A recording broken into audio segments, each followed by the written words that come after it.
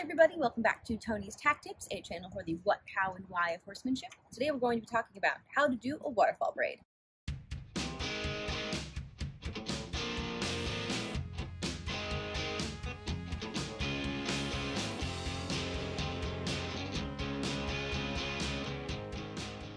So a waterfall braid is a quick and easy way to take this gorgeous long mane and tuck it up into a nice braid. They're not usually used in the hunter ring or in hunter jumper shows, but they can be used in dressage. They're often used for breed competitions, and they're just really pretty and really fun to do. So you always want to start with a nice brushed out mane, but make sure, even though the manes are long, that you're not putting show sheen in them. That'll make them really slippery when you go to braid. So you start the braid at the very top, right behind the bridle calf. And depending on how long or thick your mane is, your sections are going to be different lengths. Waterfall braids are typically done on manes that reach at least halfway down the neck, but you can do them on shorter manes, you just need to take smaller sections. So with Miss Ellie here, because her mane is kind of thin, we're going to make small sections.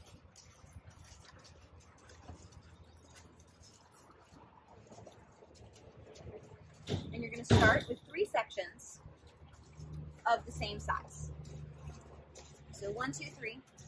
All the same size. And you're going to start across the left one over the middle, just like you would a normal braid. Cross over one more time. But after you cross this one over the second time, you're going to add a new section. Just like you would a French braid, but you're only going to add them in when you cross over the section on the right. The section on the left just crosses over like it would in a normal braid. That's what creates this really cool waterfall shape. So we're going to keep going, and it's really important that every section is about the same length, or about the same size. So in thicker manes, the sections are going to be pretty big. In shorter or thin manes, the sections are going to be pretty small. Ellie's mane is about average, so her sections are going to be about average. And I would qualify average as about the thickness of your pinky finger. And so depending on how big your sections are and how tight you pull them, you're either going to end up going straight across the mane this way, or on longer manes, you'll end up going a really pretty diagonal down this way. And waterfall braids, it just kind of happens where it happens unless you're really, really good at them. Over time, you can figure out how tight you need to pull or how big your sections need to be to put the braid exactly where you want it.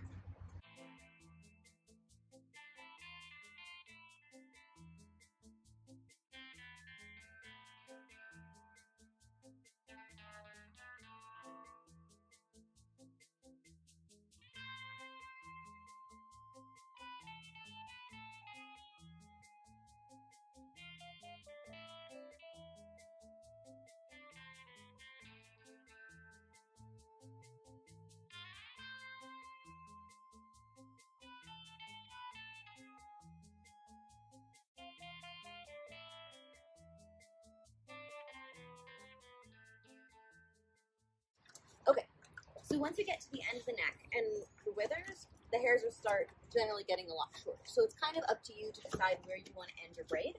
I'm going to end it right about here because these hairs are way shorter and are going to pull the braid in weird directions. So to finish a waterfall braid, you just keep braiding down without adding any new sections. Then you're going to get your braiding band or your hair tie and just wrap it around the bottom.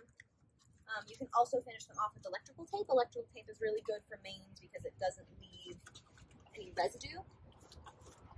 So it can be really helpful, especially if you're doing training braids or using braids to maintain really long manes. And there you have it. A very fun, fancy waterfall braid. And like I said, depending on how big you make your sections and how tight you pull them in different parts of the braid, you could either make it sit right next to her crest like that, or you could even bring it all the way down on her neck, which is just stunning, I think. Thanks for watching, and remember to always ask why. Bye for now.